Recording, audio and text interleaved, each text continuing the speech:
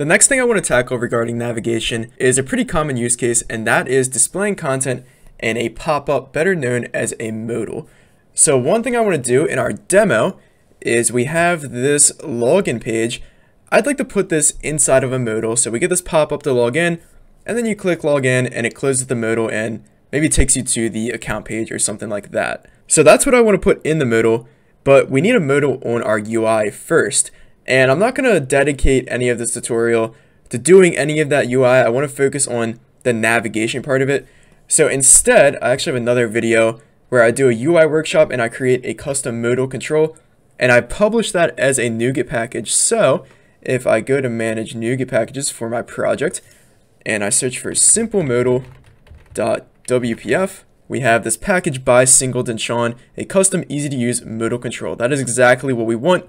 That is what we're going to display our content inside of. So I encourage you to watch that UI workshop if you're interested in how this works, but we're going to go over it here, of course. So let's go into my main window. This is the root of the application, and we're going to put our modal in here. And right now, all we have is this content control in here. So we're going to have to surround this with a grid so that we can put multiple elements in here. So a grid. And the other element we want in here is our modal. So I can put modal in here, and we should be able to import that. So control dot, get our namespace, and I'll just rename this to custom. And this is a modal, so I want it to be above my content. So I'm going to set a z index on this. So panel.z-index will do 100. We want it to be all the way at the top. And then we can simply open this up and put some content inside of here. So I want my login view in here by default. And this is just to show off how the modal works. We're going to dynamically adjust this content as we go. And I also have to set is open to true. And there we go. Here's our modal. Looks pretty smooth. We got our login content inside of there. Now we just need to integrate this with our navigation so that when I click this login button up here, we bring this up.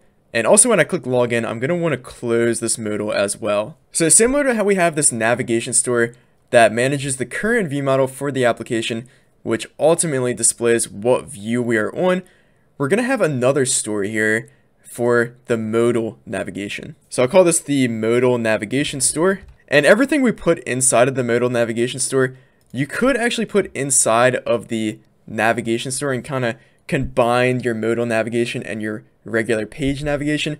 But I like to keep them separated. Single responsibility principle, can't forget about that. So my ModalNavigationStore is also going to have a current view model. So I'm actually just going to copy all of this. And actually we can copy everything inside of this class because we're going to use all of this, but just make some additions inside of this class. So make sure we import everything here. So first off, how are we going to determine if the modal is open? Well, if the current view model inside of this ModalNavigationStore is null, that means the modal should be closed because there's no content to display. So for our isOpen property, that'll be a calculated property that is just based on if current view model does not equal null. So if the current view model does equal null, that means our modal should not be open. So to close the modal, we have to set this property to null. So I'm going to encapsulate that logic into a close method. And all we do in here is set current view model to null. So now the current view model to display inside of our modal is inside this store, which means in our main window, we're going to want to access the properties on our ModalNavigationStore. So the data context for our main window is the main view model, which means we also want our ModalNavigationStore inside of this view model as well. So we got a field for that. Let's add that to the constructor. And we want to expose the view model that we should display in the modal on our view. So we'll have a property for that, the modal or the current modal view model. That works. And we get that from our ModalNavigationStore current view model.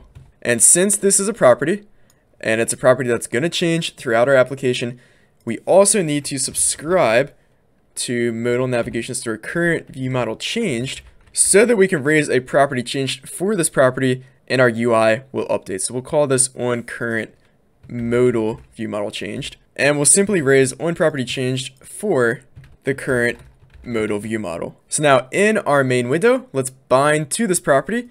So to do that, we're going to have a content control very similar to this one. So I'm just going to copy this and paste it in there. And we want all of our data template mappings inside of this content control as well, so that when we display the login view model, we get the login view, or when we display any view model, we get the corresponding view.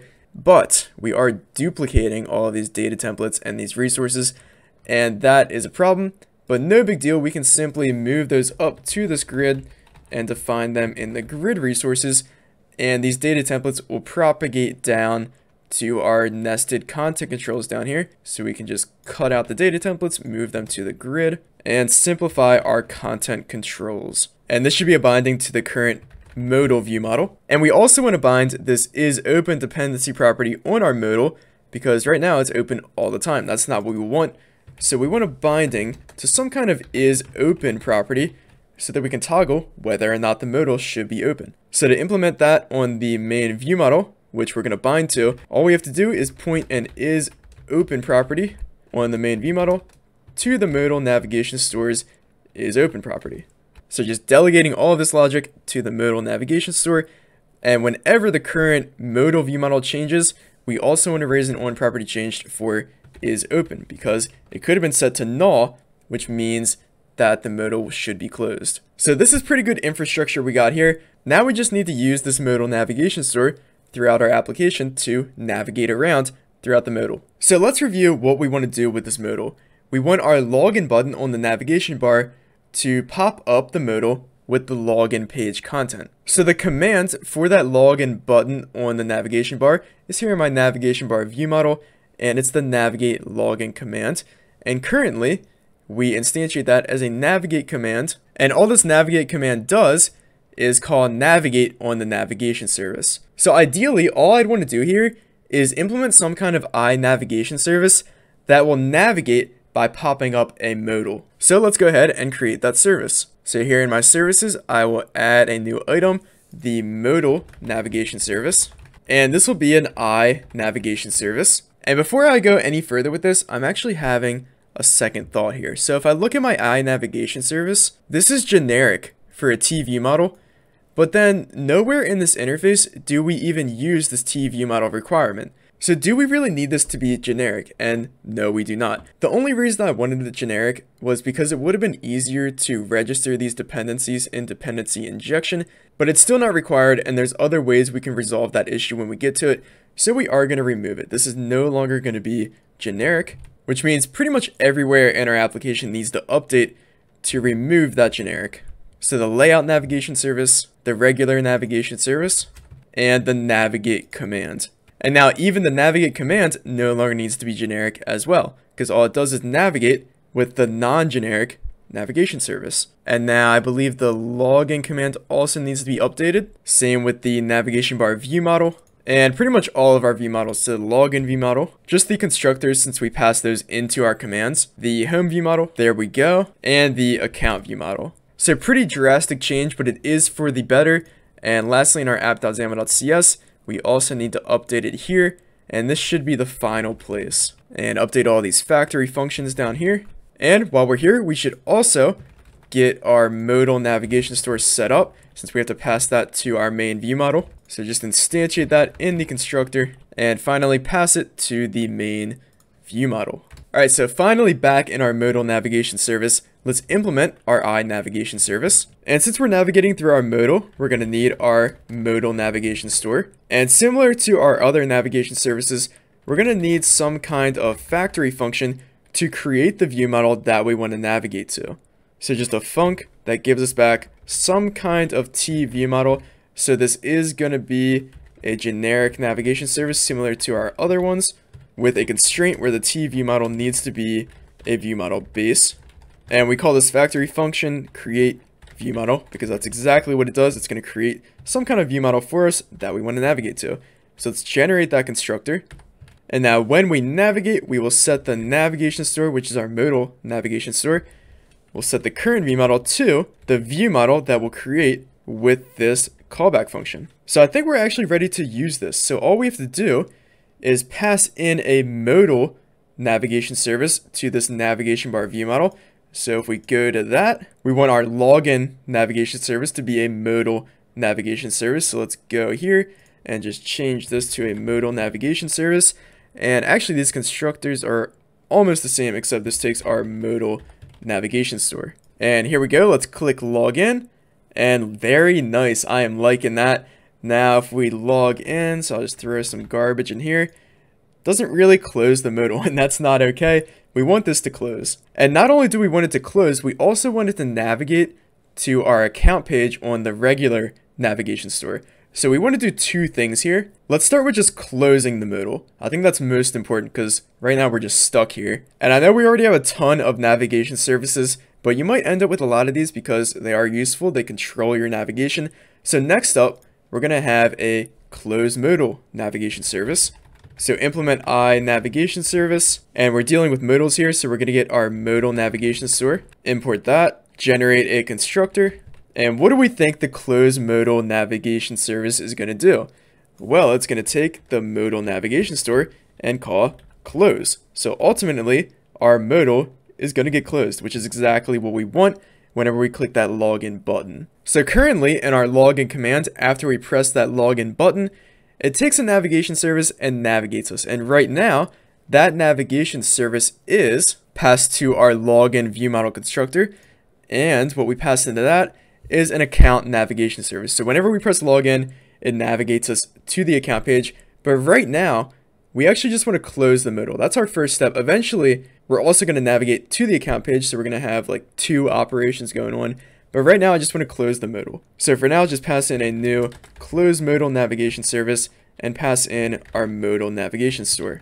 So now I go to login, throw some stuff in here, press login, and there we go. Modal closed, and we actually are logged in. So all we have to do now is re-navigate us to the account page. Not for any particular reason, just to show it off, and just because that is the logic we had before. And it might be pretty common to close a modal and then navigate somewhere else. So definitely want to show that off. So back in our services, rather than creating some kind of service that's like close modal and navigate to the account page navigation service, we're not going to do that because you could just end up having a bajillion navigation services and we don't want too many of them. So what I'm going to do is create just a general composite navigation service. So this is based on the composite design pattern.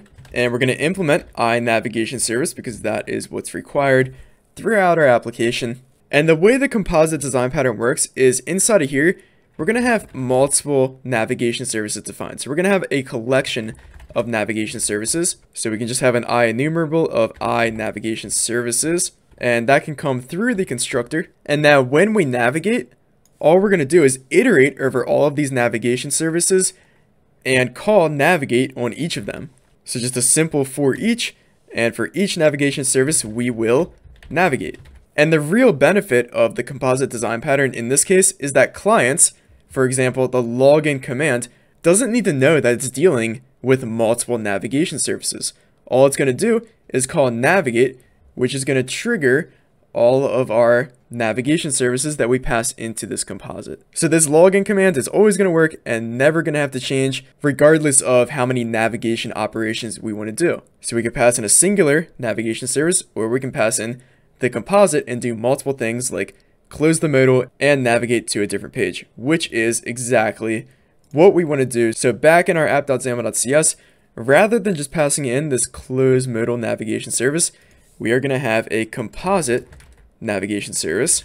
And this is all getting way too nested and long, so I'm actually going to put this composite outside here and pass that in. And now all we have to do is define all the navigation operations we want to do inside of this composite. So this takes an IEnumerable. I'm feeling a little bit fancy, so what I'm going to do instead is just pass in my close modal navigation service. And then I think what we had before was just this account navigation service that we create down here from this function. So we can just call that function, get our account navigation service. And to support just passing all of these in like this in multiple parameters, what I can do is just make this params, which means it also has to be just a regular array. And there we go, back in the app.xamal.cs. That is all good. Forgot to pass in my ModalNavigationStore. And now finally, let's do this. So log in, brings up the modal, put some stuff in, log in, and there we go. We close the modal and re-navigate. All thanks to the wonderful composite design pattern. So that is modal navigation. Lets us show pop-ups with important content. All we did was create a ModalNavigationStore to manage whatever view model should be displayed inside of the modal. I also set up my custom modal control. I'll leave a link to the tutorial where I actually create the custom control because that's always fun. But if you don't care, that's okay. It's pretty straightforward to use. And then lastly, we created our modal navigation service so that we could show different content inside of our modal. And then we created this composite navigation service so that we could do multiple navigation operations at once, such as closing a modal and navigating to a different page. So hopefully you can use this in your own applications. I know this has been requested quite a lot, so I'm pretty excited to be able to show off how to implement this. If you have any questions, criticisms, or concerns, be sure to leave them below in the comments section. Other than that, leave a like or subscribe for more. Thank you.